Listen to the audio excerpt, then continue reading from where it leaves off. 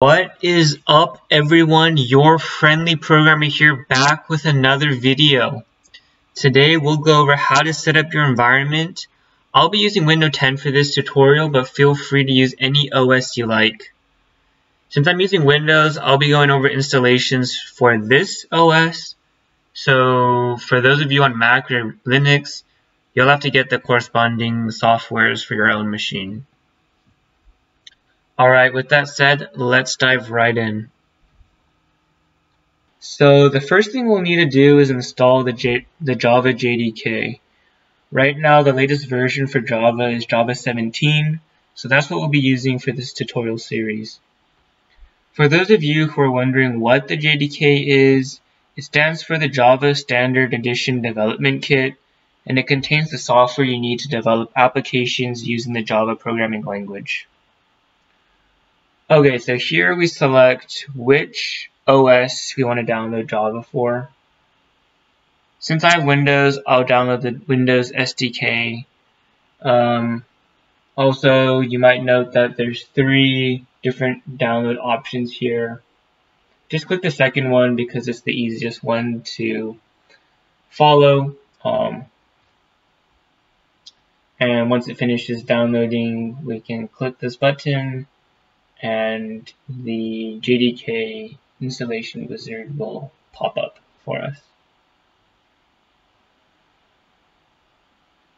Also note that there's the Java runtime environment, the Java or the JRE. That's different from the JDK, the Java Development Kit. So be sure to install the JDK and not the JRE. Okay, so here the installation is beginning, and now the wizard popped up. So we just want to follow through this wizard, click next, and get through this entire wizard.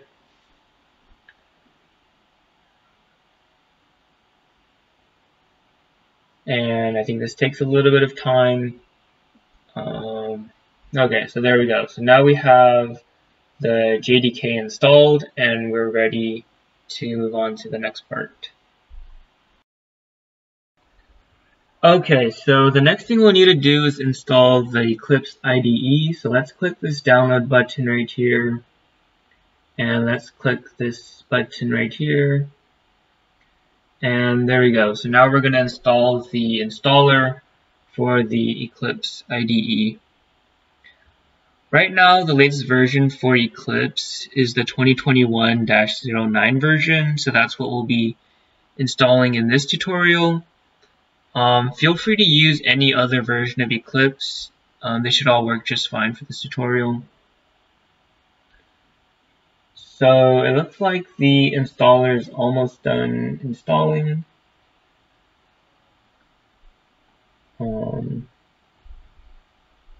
Alright, there we go. So let's click that.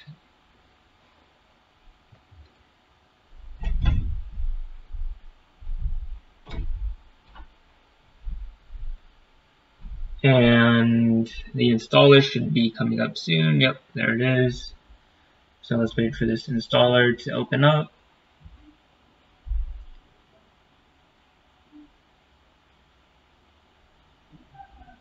Alright.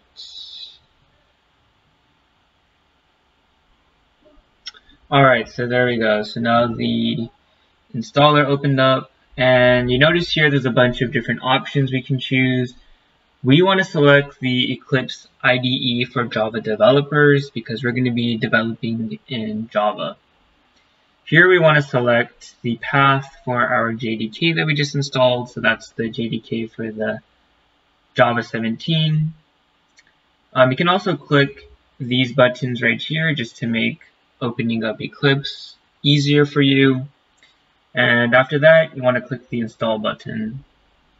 And I think this installer takes a bit of time, so you just got to be a little patient here. For those of you who are unfamiliar with IDEs, it stands for Integrated Development Environment. And it's basically a tool that programmers can use to write, build, and develop their code in.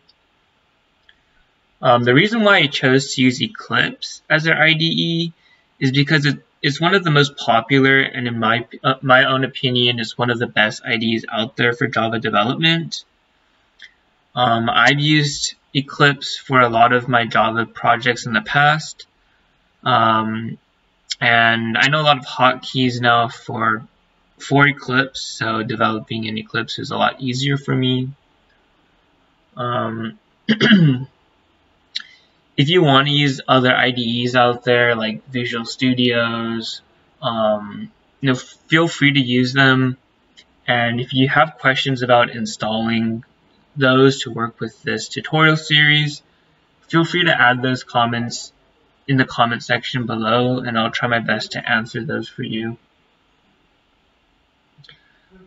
Alright, so this should finish installing soon.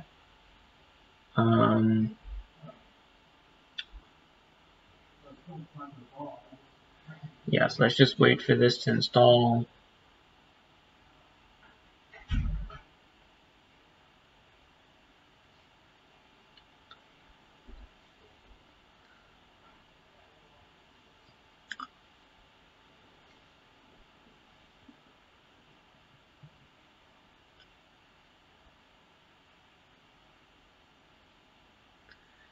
Alright, so it looks like it finished installing.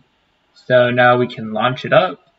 And so let's let the Eclipse IDE load up real quick.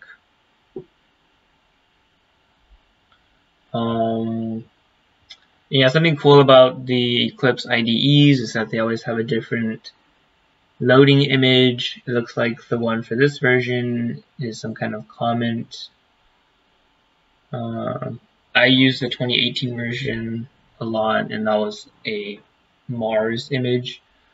Okay, so now we want to type in our workspace that we want to use. This is basically where all of the projects that you develop in Eclipse will be saved and accessed from. So once you do that and you click launch, then the Eclipse IDE should start up.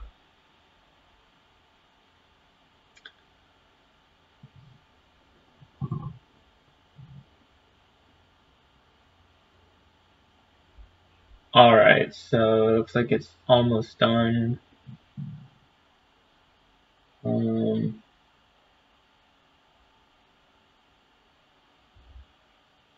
Alright, so now we have Eclipse installed and opened up. And now we can very quickly create a Java project. So let's go here, click this button to create a Java project. Once we click that, then it should open up this, and we can enter our project name here. So I'll name it Super Mario Bros. Tutorial, and we can unclick this module-info.java file because we don't need it. Here we can just stick with all of the default settings, and we can click finish.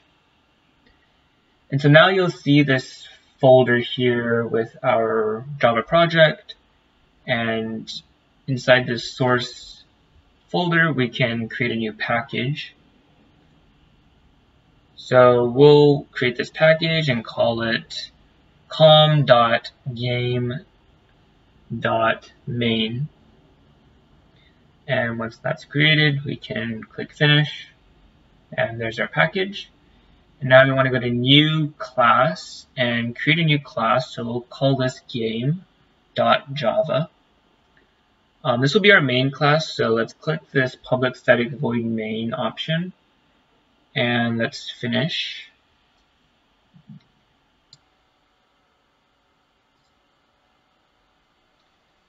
Okay, so in the next video, I'll be doing a brief crash course on the basic Java concepts you'll need for this tutorial series.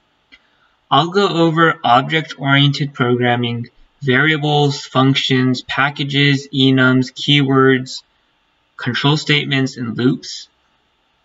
If you're already an expert on Java, feel free to skip over the next video. But if you're new to Java or just want a quick refresher, then I highly recommend watching the next video before getting into the actual game development side of things. Alright, so that's it for this video. Please remember to like, subscribe, and hit the notification bell for all the updates. That's it. See you in the next video.